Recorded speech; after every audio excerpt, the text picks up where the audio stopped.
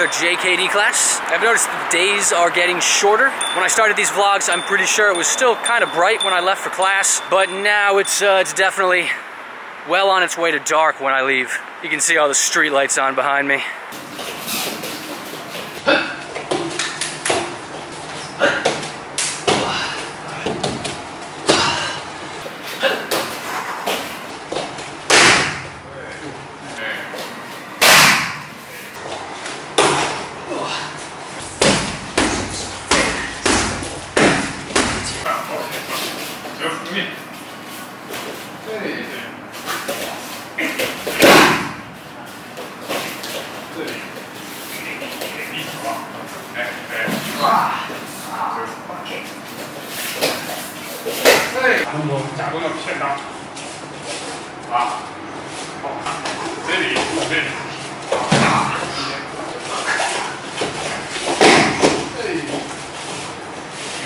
Ooh, tough class today. I've been getting kind of out of shape the last couple of weeks, and it was showing. Alright, this JKD class was sort of wrestling focused, I guess. We focused on a bunch of different takedowns, which I am still pretty bad at. The first of them was a single leg takedown, so like you're sparring your partner, and you come in and you grab the front leg, and you sort of push them down. So you use that first leg as leverage, and then you push them. You grab that front leg, and then you push your partner down.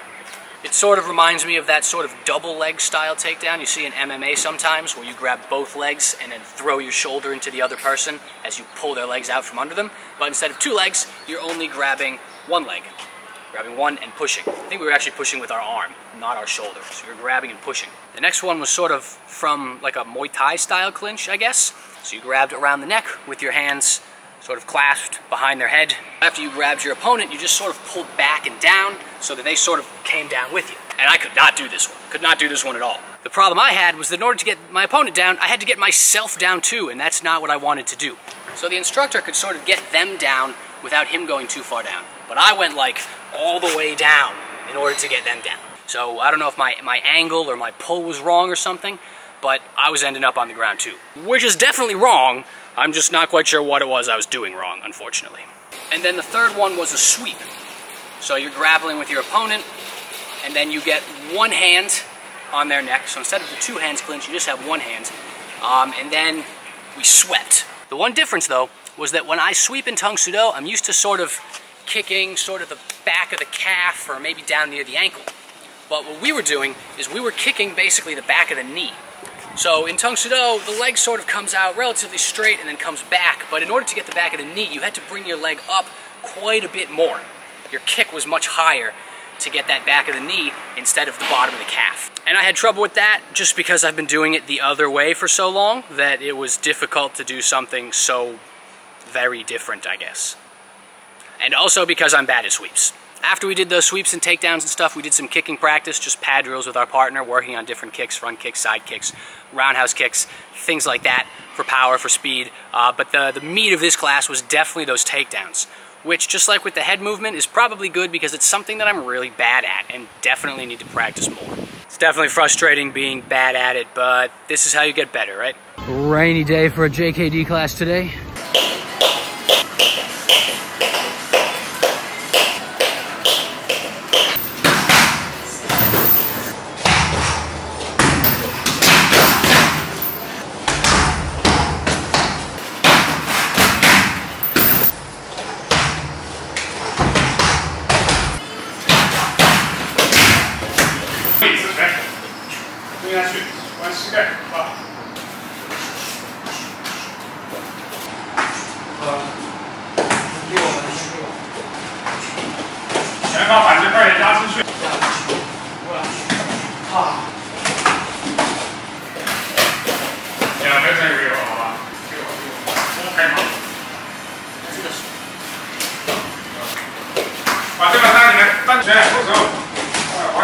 Alright, this JKD class started out with some solo bag work, just whatever we wanted to do on the bag before we moved into counter punch that we did 2 bits with. The first was just the counter and the punch, either one way or the other way, depending on whether the opponent attacked with a jab or a cross. So if their punch was coming from this side in, you dodged to the side, blocked and punched, and if it was coming from this side in, you dodged this way, blocked and punched.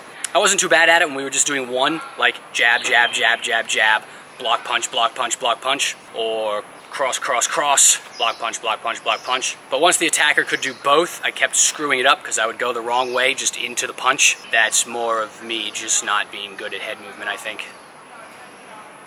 Hopefully I'll get better. But it was a pretty simple dodge and block overall. Nice, quick and dirty. Nothing fancy about it or anything. I felt that dodge punch built really well on the sort of dodge that we had done a couple weeks earlier. So a couple weeks earlier we'd done jab, dodge, jab again. And I felt that this sort of built on it well. You can jab, and then you can just go straight into the block and jab instead of dodging the head, depending on distancing and stuff. But since it's the same motion, I feel like it builds on itself well.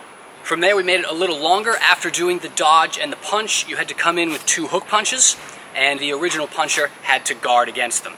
So one person stepped in with the attack and then had to guard, and the other person had to counter punch and then attack. I've said it before, this is my favorite kind of drill because it gets both people involved. Instead of one person just attack, attack, attack, and the other person defend, defend, defend, you get to sort of bounce back and forth between the two.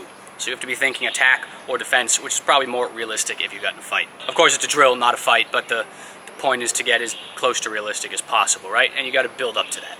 After that bit, we did some combos out of a kick defense. So we were doing the kick defense, either check the leg, check the leg, check the leg, or cover and block, followed by a combo. Some of the combos that we did, like check the leg and then land into a jab, cross, hook, or block the leg on the other side and then come in with cross, hook, cross. I'm pretty sure there were more, but I didn't write down the specific ones we did, so I'm just trying to remember which combos we did, and those were the ones that popped into my head.